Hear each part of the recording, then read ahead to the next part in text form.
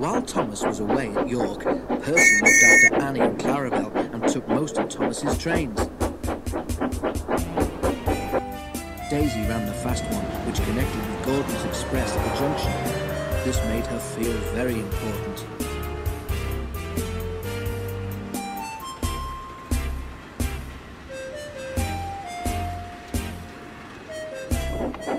Toby was in charge of the goods trains and ran down to the harbour. He enjoyed that.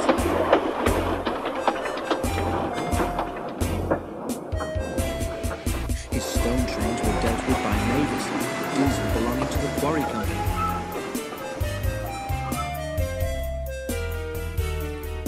One day, snow on the other railway had delayed the train from London, so Gordon's Express was late too. While Daisy was waiting for him at the junction, the blizzard spread across Sodor.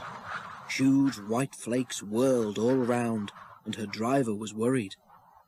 Daisy wasn't. "What fun," she said to herself. "The other engines don't like snow, but I think it's pretty. And I've got the rails to guide me, so it won't give me any trouble." Her driver was not so confident. "Daisy hasn't got the weight that a steam engine has," her driver told the guard. "She can't push her way through, and we all know how Thomas got stuck, don't we?" "He's told us often enough," laughed the guard. At last Gordon arrived, complaining about engines who were frightened because of snow.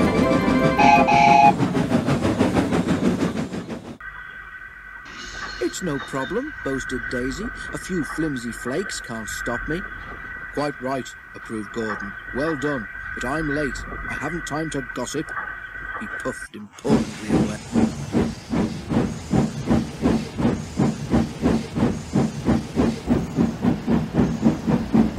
Daisy started confidently. But as they turned towards the valley, the sky darkened, and then was completely blotted out by whirling snowflakes. "Ugh!" exclaimed Daisy as the wind blew them into her face. "I don't like this." "Neither do I," said her driver. "I can't see where we're going."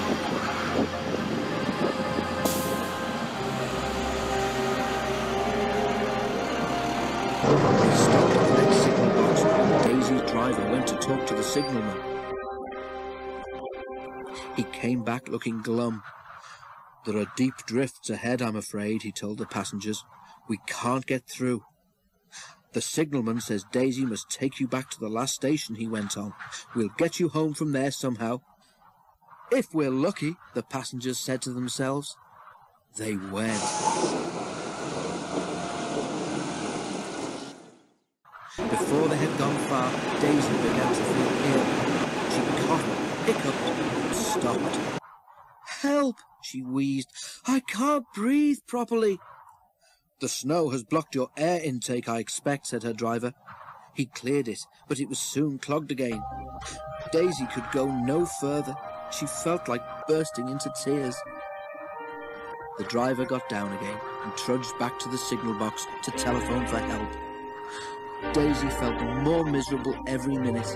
Even her driver, when he came back, couldn't cheer her up. "They've promised to rescue us," he said, "but goodness knows how they'll do it." They waited and waited, but no help came. The snow drifted higher and was soon piled all round Daisy. Suddenly she heard a whirring noise from behind. "Oh no," she thought, "not another blizzard." Daisy was right. It wasn't another blizzard. It was Harold the helicopter.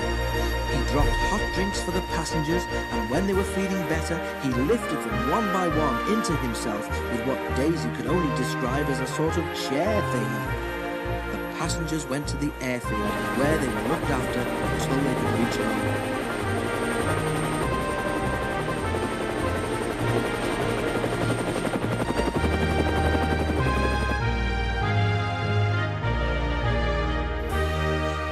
Harold couldn't help Daisy. It was a cold, miserable week before Toby rescued her.